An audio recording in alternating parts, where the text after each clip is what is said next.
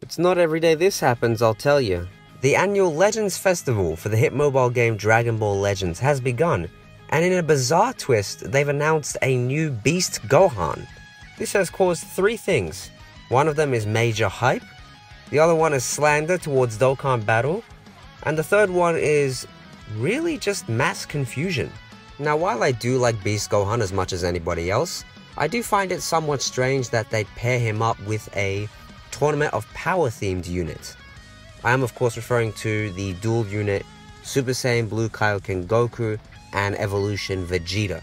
I'm just of the belief that it would have made more sense to include like an LF Goku and Hits, or some other really cool or interesting character from the Tournament of Power. You know, they could have got creative with it, but for some reason they just decided to bring Superhero back because why not, I guess.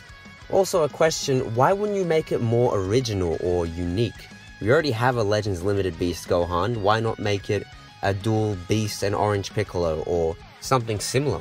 And why wouldn't you make his animations more unique? I mean, they're half recycled from the original Beast Gohan. In any case, it still generates some pretty decent hype, so fair enough, but I'll move to the second point, which is, it really just embarrasses Dokkan Battle. Now, I'm referring to the physical Ultimate Gohan, who has an active skill where he transforms into Beast Gohan, but you can't actually use Beast Gohan.